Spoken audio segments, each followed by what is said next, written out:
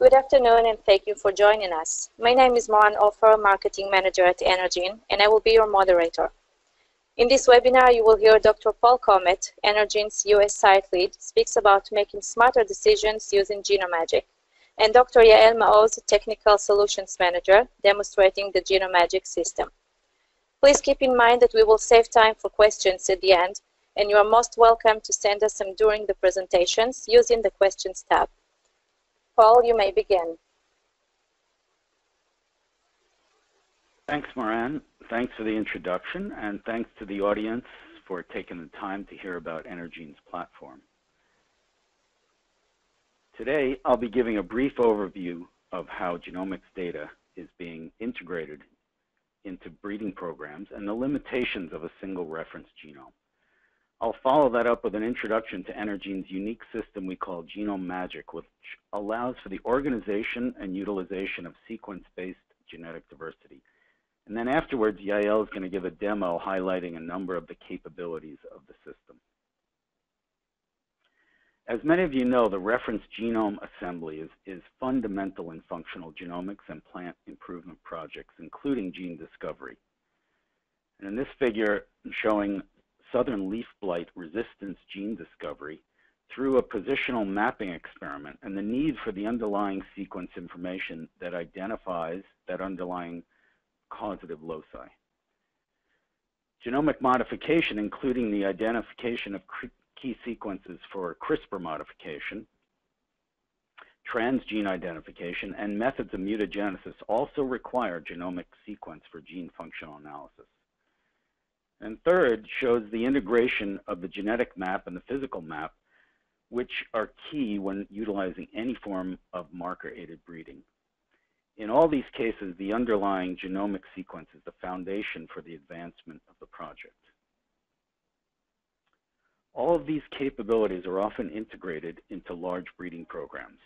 So depicted here is a simplified breeding pipeline, which involves the initial parental crosses of varieties to create the diversity in the population. Testing is then used for subsequent selection of progeny for advancement in the pipeline. The ultimate goal of all these breeding programs is really just to stack positive genetic variation. Many programs integrate the reference genome information for breeding along with DNA markers which identify diversity among the lines. A marker program is often used to identify the markers associated with traits under selection, such as the disease resistance I just showed. Multiple breeding methods and potentially genetic modification methods are used also to generate additional diversity. Molecular markers are then used throughout the breeding process to identify, track, and select for chromosome regions, which we often refer to as haplotypes. Most of the time, genetic variation is detected through the use of a single reference genome, which is assembled from a single plant variety or individual animal breed usually. And then, to look at diversity, low-level resequencing data, depicted here in red short reads, from a diverse set of lines or breeds is then mapped to and compared to the reference sequence. This shows certainly the ideal situation where all reads map evenly to a unique place in the genome, but this is really not reality. What usually happens is that many of the reads, depicted here in green, do not map to the genome or are difficult to place in unique positions, so many reads are ignored. In addition to many reads stacking up or being difficult to map due to copy number variation or extensive variation on the sequence level. This results in limited discovery, usually only identifying SNPs and very small indels. In many plant species, including maize, the use of a reference genome isn't really adequate to capture the enormous amount of sequence variation that's prevalent between the different varieties. So in these two papers, Ed Buckler's lab as well as Michele Morgante's lab showed that about half of the maize genome is not shared when comparing homologous regions between two of the common maize varieties, such as B73 and Missouri 17 on the right, or B73 and CML 247 on the left. This is really due to extensive structural variation involving transposons, translocations, and presence-absence of genic regions. This presence-absence variation has been shown to be associated with important traits that both breeders and geneticists select for and study. In this study I'm showing, Ed Buckler's group mapped SNPs to the reference genome, in this case B73, and to regions that were not in the reference, but mapped as presence-absence in the genome of other lines. They showed that the presence-absence SNPs exhibited enrichment in significant associations with traits such as the ones shown here, like days to flowering, plant height, and ear height. So structural variation is both very prevalent and also functionally important, making the single reference-based approach lacking in the ability to accurately track these regions. NRGene has a different approach than the one utilizing a single reference. Instead, we develop a pan-genome based on full de novo assemblies. A haplotype database is then developed that captures sequence variation, which gets positioned into this pan-genome.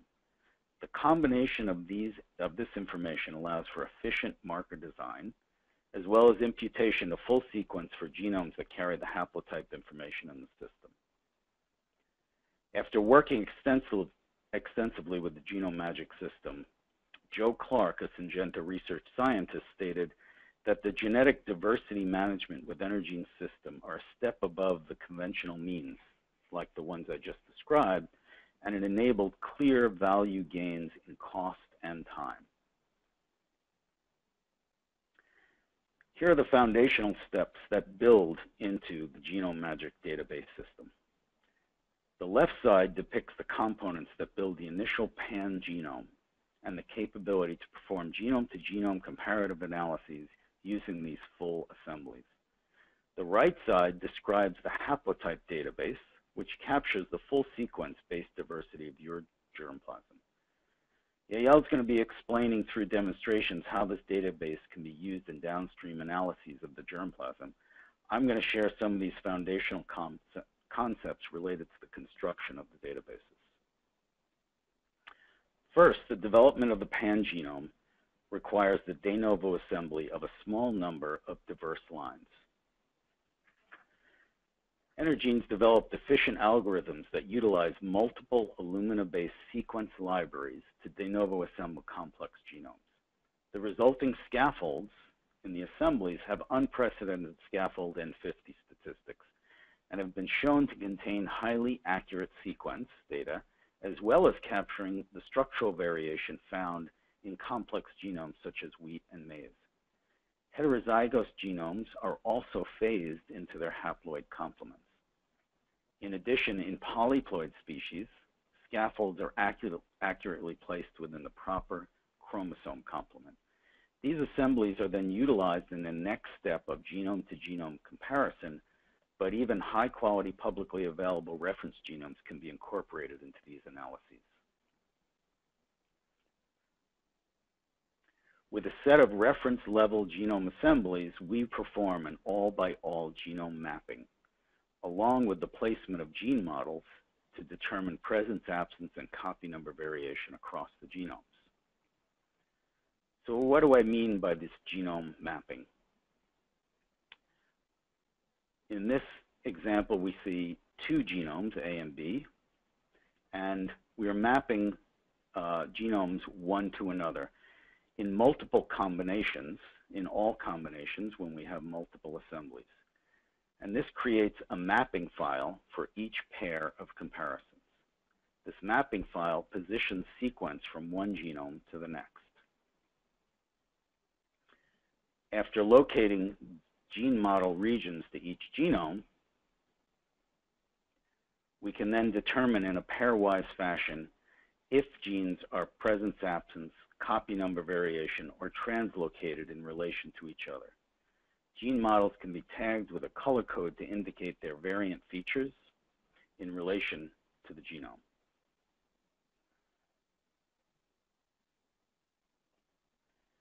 Okay, I've now described the development of the mapping capability and the comparison of these multiple assemblies integrated into this pangenome database. With such a structure, we can now more efficiently capture and describe the diversity across a genome. This is accomplished through a lower level of sequencing and incorporation into what we call a haplotype database. The database can be utilized in a number of ways, including the efficient design of markers that can maximize haplotype diversity identification with the fewest number of markers. In addition, the database can simplify the imputation of markers back to full sequence information underlying these haplotypes.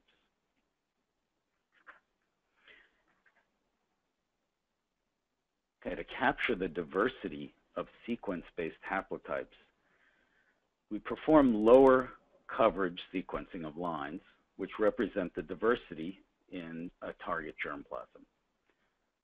But unlike what I was talking about earlier about mapping reads, the sequence we do at about 30x coverage goes through an assembly process which produces longer contigs, and this assists the unique positioning into that pangenome. As you can see below, in an example in maize, a 30x coverage assembles to an N50 of about 11 kb. And 70 to 97% of these sequences can be mapped into the pangenome.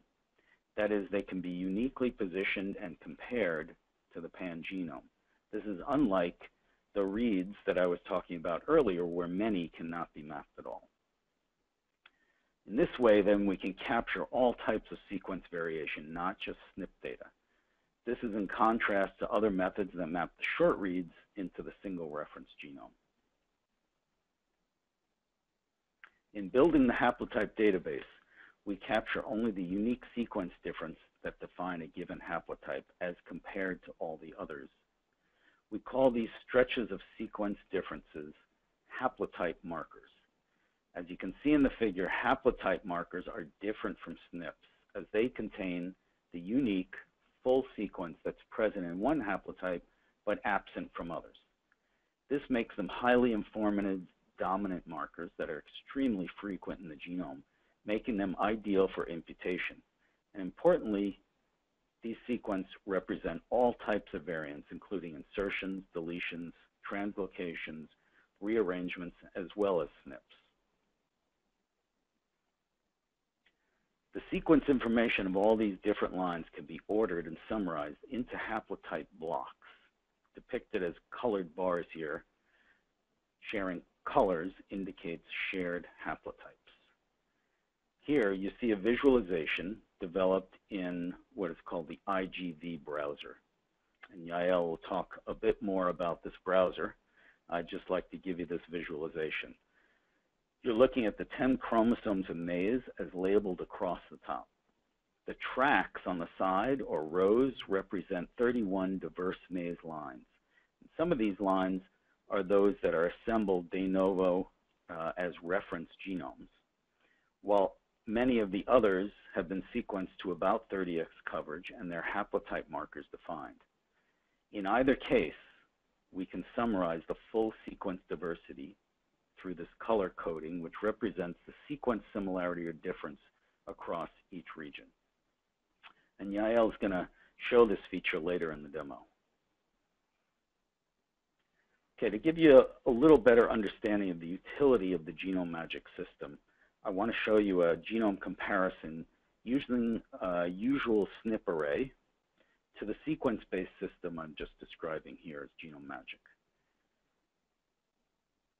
In this case, we've taken a region of chromosome 1 in maize, which represents about 400 kb in the B73 line.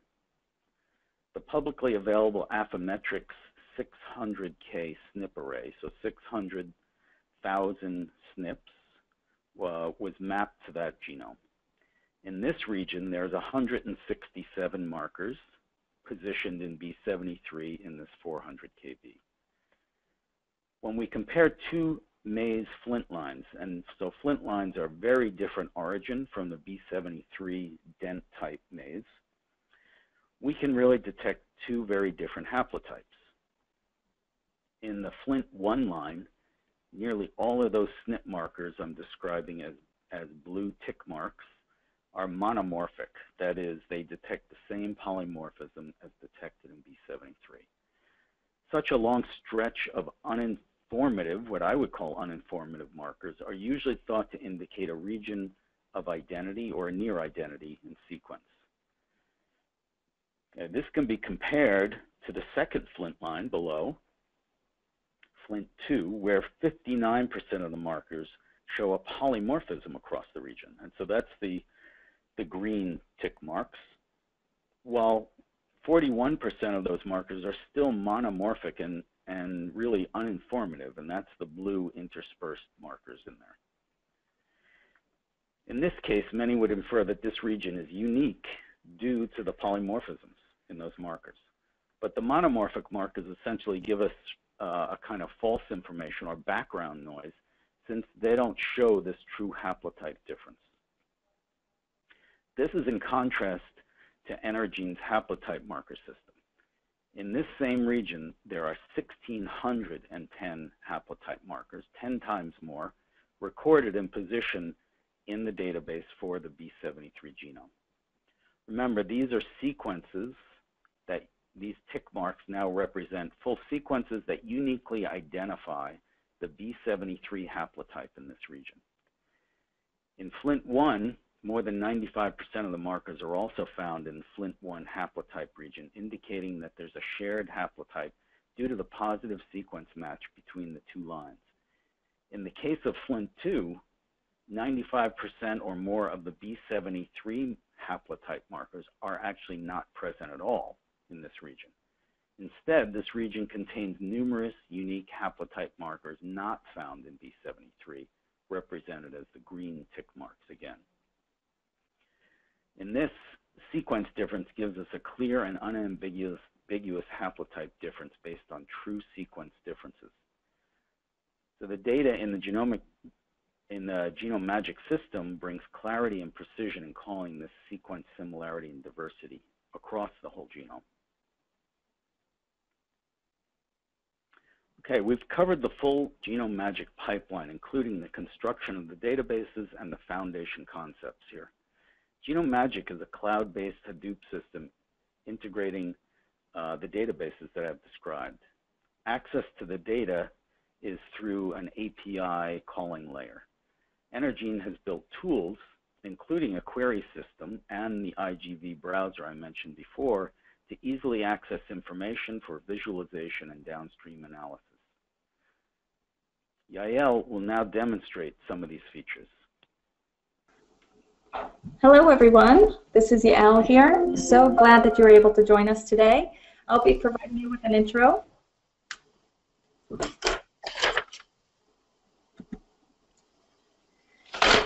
Thank you, everyone.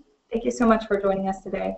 Okay, I wanted to just take a moment to thank you all who've submitted questions already. We've already seen some coming in. Thank you so much. Please keep them coming. We'll be responding to all questions at the end of the webinar or personally by email. So today I'm going to be sharing with you a demo of the GenoMAGIC system. And as you've heard, GenoMAGIC creates a large structured set of databases which anyone can access through our secure API infrastructure. Now, for those of you who are less code savvy, we've designed an intuitive user interface that also allows researchers and breeders from quite broad backgrounds to explore the extensive genomic diversity held in the database and to visualize the use cases that they're working on through our customized genome viewer. Now, the user interface is called the GenoMAGIC Workspace.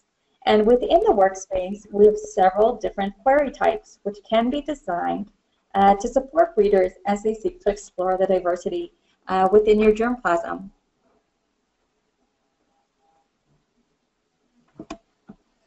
So I'm just going to go over a few of those with you now. So we have several different query types, and as you can see here, the first one is PMD. So PMD stands for polymorphism detection. This is our standard polymorphism detection tool. We also have a query that enables you to do a QTL or a GWAS analysis. We also have population haplotype similarity. Now this is used for visualizing and measuring the diversity across your germplasm. We have a haplotype search, which searches the database for samples with a specific haplotype. We have a haplotype markers query, which can be used for visualizing the haplotype markers for any sample and extracting the haplotype marker sequences from the database. The SNP markers query allows you to extract SNP markers which meet the search criteria from within the query. Lastly, the FASTA sequence. Now, this last query is pretty straightforward. It's enabling you to extract FASTA sequences directly from the database. But what makes this feature unique is the ability to extract homologous sequences based on the coordinates from another genome. Now, while there are currently 7 query types which are supported by the workspace, we're constantly developing and seeking new ways to serve the needs of researchers and plant breeders. We really love receiving feedback from our clients on new features that they'd like to see added to the system or how we can make it more user-friendly. So please do be in touch. We love to hear from our customers. So now that we provided you with some background, I'd like to give you a glimpse of the functionality of these queries and the insights that they offer. So let's dive right in to explore the Genome Viewer, and then we'll go ahead and try out some use cases.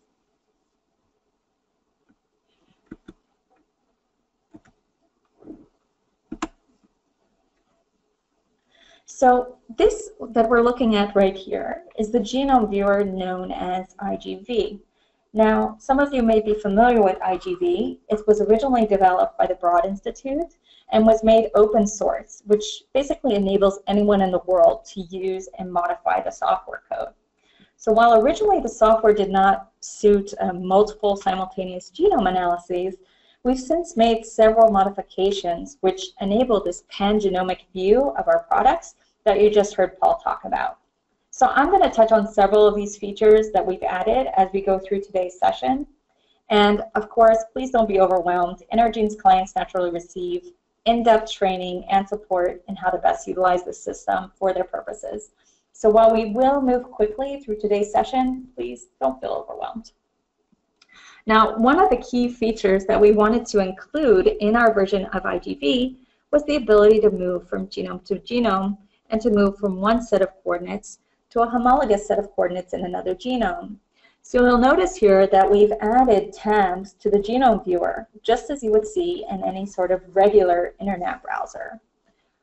So you'll notice here that we can move back and forth, and you'll see here that we've loaded several files into the session. And each file that's loaded becomes a track in the session, as shown here. Now, the genome that this information is sitting on is that of the genome of B73, which is the publicly known maize reference genome. And the tracks which are loaded here relate to the GenoMAGIC transcriptome analysis, which identifies presence-absence variation and copy number variation between genomes. Now, in publicly available tools, you'd typically be comparing 2 genomes at a time. But because GenoMAGIC provides multiple high-quality reference genome assemblies as part of the database, we actually have the ability to compare multiple samples at once using any one of them as a reference. So you can see we've actually done PAVCNV analysis on all of the reference genomes loaded into this session.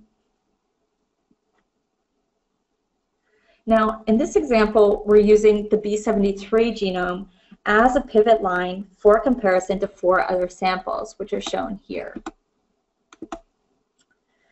And the last track that you would see here, that I've shown here actually up at the top, is the B73 annotation, which we can zoom in a bit more here, and you can see how we can actually observe the intron and exon junctions of the gene models which have been loaded into the viewer. Now, in this way, you can quickly visualize as well any genomic variation which exists between all these different genomes, at least in the context of their gene space for this view. So for our first use case, let's imagine for a moment that we wish to identify variation across multiple genomes associated with CAMK, protein kinase gene.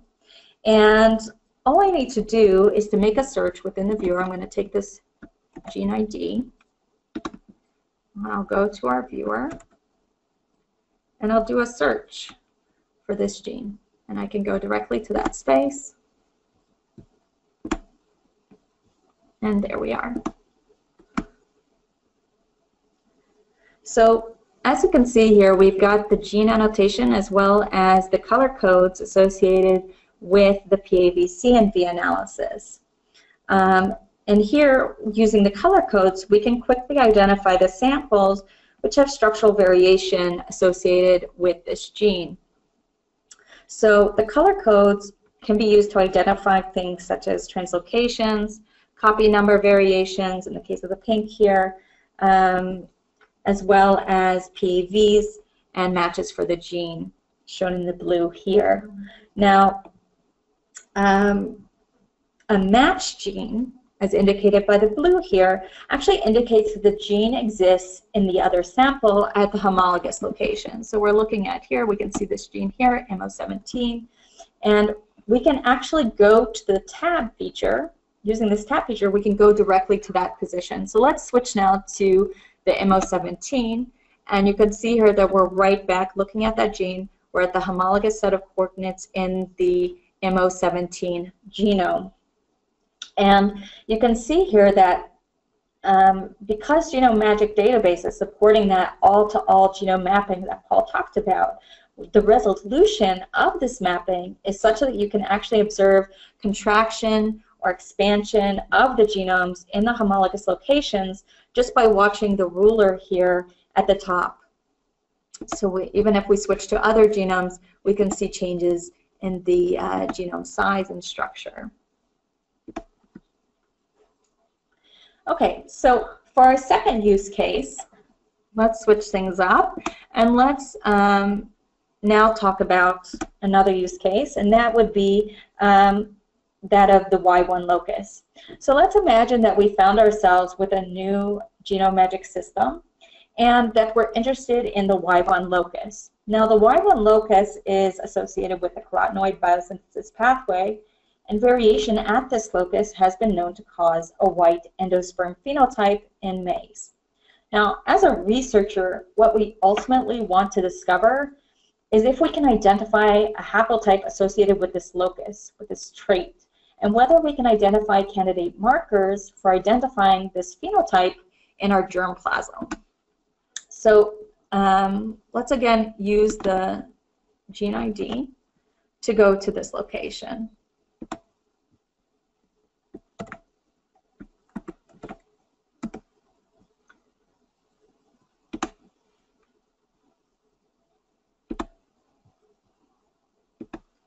We can see here that all of the comparisons which were made to B73 are all matches.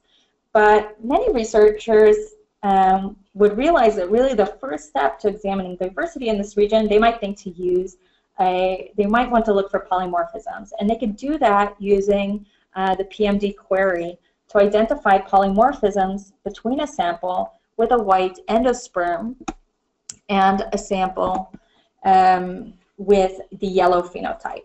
Now, in the UI, in this workspace here, I've input the region associated with this locus and specified the genomes that we're going to be comparing here. Okay, the two samples.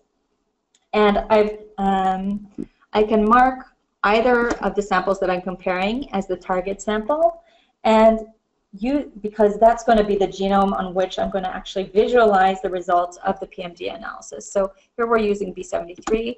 That means the results will be returned on the B73 genome set of coordinates. So when the analysis is complete, we can see in the viewer the first few lines of the VCF file that's generated, which documents all the polymorphisms that are found. Now this is just a snapshot, just the top part of the file. Now to view the output in the viewer, what we would need to do is to copy the URL from this query, just using quick function here, and we can go back to the viewer, and we can load that directly using the file load from URL feature. Now, I've already preloaded this just to speed up time, and I have that located for us here. And what we can see here in this tab is that I've added the annotation track of B73, as well as the results of the PAV-CNV analysis between B73 and CML247. Those are the two samples with the white and yellow phenotypes. And what we can see here is the gene associated with this locus is present in both genomes. And when we look at the PMD results, we see that, of course, as we might expect when comparing two sequences, even in a highly conserved region, we're going to see lots of polymorphisms. And the different types of polymorphisms are shown here in different colors. So SNPs, for example, would be shown in green. And when we look at this analysis, we're sort of left with a question of what's going on with these polymorphisms. You know, we want to know which polymorphisms are functional, which are conserved, and what we most want is to identify a marker that could be used to track the haplotype associated with this trait across many lines. So while PMD enables us to examine polymorphisms between two samples, if we really want to understand the underlying haplotypes and to find the best marker for these haplotypes, we need to look beyond this one-to-one comparison of the PMD and make some additional queries to the system. So let's go back and let's proceed with our next task, okay? What we want to do is to work on identifying the haplotype associated with this locus by examining all the haplotypes in our germplasm. So to do this, we're going to make a population haplotype similarity query across all the samples in our germplasm or in our data version. And when we submit this query, we're going to get the results back. And what we can see is that we can observe this distribution of the diversity as the samples are going to be grouped according to the genetic distance between these samples. And you can modify the way this grouping is done just by changing the slider there. And you can also see a table, a matrix of these scores, notating the genetic distance between any of these samples. Now, of course, I'm looking at full genome scale here. You can also look at for specific locations to look at the population haplotype diversity across a given region or the full genome level. Now, once again, if we want to visualize this in the IGV, we can do that by just copying the URL for the results and loading that directly into the session. And from here, we can get an idea of the diversity held in the germplasm as we zoom out. So now what I'm able to see is identifying the haplotype blocks which are shared between all samples according to the coloring of these blocks. Now this is a quick way to get a bird's eye view of the results before we're zooming in to explore the data in finer detail. Now we'll go back to that location that we were just looking at, the site of our Y1 locus, and we can see that there's not quite as much diversity in this region, and we want to have a better understanding of what's going on here. Now, one of the things that we can do is add phenotypic data that can be associated with whatever trait that we're looking at. So in this case, we're talking about the coloring of the endosperm.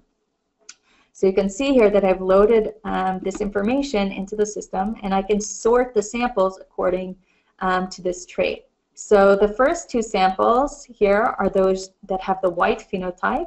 We have some with an unknown phenotype, and we have some with a yellow phenotype or possibly white or possibly yellow type phenotype. So we know these are yellow, these are unknown, and we just have two that have a known white phenotype.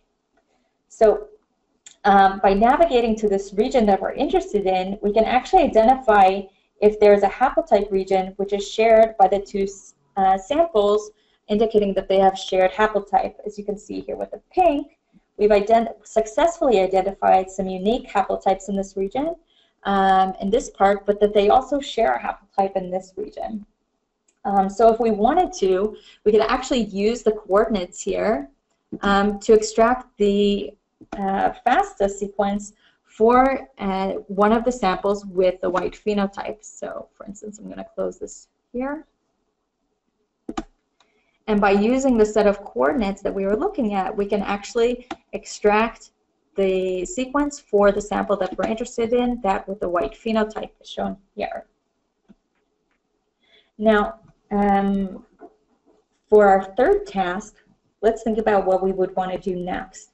And, you know, we're looking at a big group of samples, a lot of germplasm here, but maybe what we really want to do is we want to identify there are other samples in the database which have either of the haplotypes associated with this white phenotype. So to do so, we're back into the workspace, and what we're going to do is we're going to make a haplotype search query. And here what we've done is we've entered the coordinates for the two haplotypes that we're interested in finding a match for. These are the samples that we just looked at with the white phenotype. And we're now going to search the database, okay, across all of these samples to find samples which have the best match to these haplotypes. Okay, and in the search results we can see, we can sort these by their scores.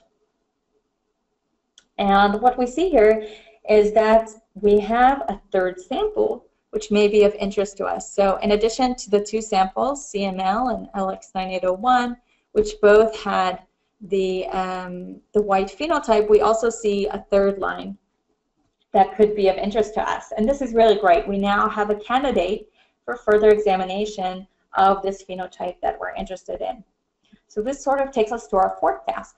What we want to do is we want to find the best markers for this region, right? Because we're all about markers and tracking down our traits. So we want to identify the best markers for this region, which is going to accurately identify either of the haplotypes associated with this white phenotype. We're going to need to make another query, and that would be the haplotype markers query. Now, I've set up two queries for you. This first one is going to extract all of the haplotype markers in this region for all the samples. So let's go ahead and get that going. And the second one is going to be a bit more targeted. Now here what we're looking to do, you can see this is the haplotype markers query. And what we're looking for here is a query for markers which exist in either of the two samples, okay, this one and this one, that are shared, which do not exist in any of the samples with the yellow phenotype, as I've shown here. Now we can submit this query, and we can actually visualize both of these outputs again in the IGV. So if we want to see all the markers, we can see all of them at once. And this can be very empowering, but yet a bit overwhelming. But when we really fine-tune the query and we search for those markers which will specifically identify this haplotype in the context of the larger population, we can really narrow it down to just a couple of markers. So once you've identified these candidates for marker development and identifying these samples with the haplotypes in germplasm, we can actually open the VCF file, okay, which you can pull directly from here. Just download the VCF file, and you can open it directly, and you can actually use the sequences for those markers right here in this file and begin using those for your marker development program. Okay, and that gets you going. Now, for our last use case, we're going to run a QTL analysis for a biparental population based on phenotype data for southern leaf blight. So the novelty of this analysis in GenoMAGIC is that you have the ability here to perform this type of analysis based on low coverage GBS and array data, which has undergone imputation for haplotypes. And all that you need to run this query is phenotypic data corresponding to the samples in the system. So all you have to do is upload your file of your phenotype data directly into the system and submit your query. Now, the results of this analysis can be viewed individually.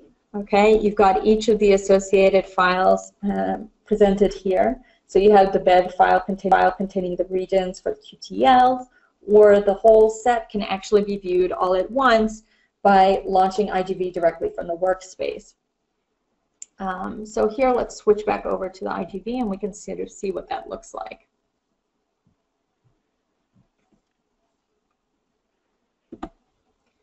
So we have two ways we could look at this. We could look at it at the whole genome level. You can see all of the chromosomes across the top here. And you can see the underlying data as well for all of these samples. So here we're going to zoom in.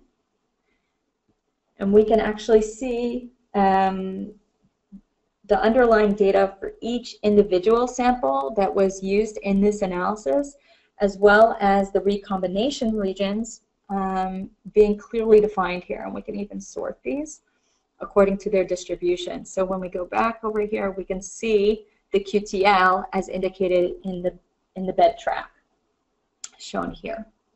So as you can see, the GenoMAGIC system really provides a new and novel way for researchers and breeders to engage with their large-scale genomic data with a modern approach, a pangenomic view of their germplasm rather than that single reference-based view. Now, in this demo, we've covered applications in both the GenoMAGIC workspace and the GenoMAGIC viewer. And I've shown you today how easily you can use these query mechanisms to ask questions at the genic level or the haplotype level. We've also demonstrated, of course, the ability to integrate legacy phenotypic data into the system, as well as how GenoMAGIC can use even the low coverage data to impute haplotypes for use in a large-scale genomic analysis. You know, this could be used in things such as GWAS, QTLs, genomic selection. So lots of opportunities here. So I hope you've enjoyed this demo. I really look forward to working with you, and I hope we get to know each and every one of you and supporting you and getting the most from your germplasm. So thanks for watching, everyone, and I'll pass things back to Mohan. Thank you very much, Yael. We will now answer questions. Paul, the first one was addressed to you. Do you incorporate PacBio data into your assemblies, and if not, why? Can you hear me, Yael? Yes. Yes, go ahead. Yeah, so, you know, in principle, there's nothing wrong, of course, with PacBio data, wonderful data, but in practice, what we found is that Illumina data is really the most cost-effective for the accuracy and the assembly quality that we get, and so it brings a lot of value to the customer in that way, and it's tuned to our algorithm in that way. Yeah, so that's really how we look at it. It is about bringing the best quality assembly to the customer for the best value. Thank you, Paul. We have another question for you. I work in animal genomics where there is much less structural variation. Do I still need a pangenome? Okay, so the pangenome helps, like I explained earlier, helps move what Yael is describing from genome to genome. So really, this is going to be very dependent on the extent of the diversity in the population and the animal genome that you're working in. So it's very important to consider all types of genomic variation, which often might not even be known at this point with that animal. So really, we'd have to look at what's known about that particular species and make a determination with the technical team to understand what you want out of it and what's the best way to get at the diversity in that population. Okay, Paul, thank you very much. Yael, the following question is for you. Can you bring in another annotation to the IGV? Yeah, sure, of course. We've worked with many clients to integrate their own transcriptomic data. We can also utilize any publicly available data sets, and we of course work with all of our clients to integrate whichever data that they're currently working on. And, you know, IGV, while it is a modified version that was developed by NRGene, it's still capable of loading any GFF3 file, BCF file, BED file. It accepts all those standardly used genomic formats. Okay, and we have another question for you, Yael. I have extensive sequence data for my organism. Can you use this data in your system? Well, I guess, as most of you know, sometimes the answer to that is it varies. Now, of course, we have specific guidelines which relate to, of course, type and quality of the data that can be used in our system. In order to optimize kind of the expected results, we consider this on a project-by-project basis. So, of course, we're going to sit down, we're going to discuss your research needs, and, you know, we'd be happy to refer you to your local sales rep to discuss your particular needs in detail, and happy to work with you. Thank you very much, Yael. I'm sorry we couldn't answer all the questions, but please note that we will answer them all in writing after the webinar. Thank you, Paul, and thank you, Yael, very much. Your presentations were very enlightening. And thank you all very much for joining us. This is it for today. Enjoy the rest of your day. Thank you.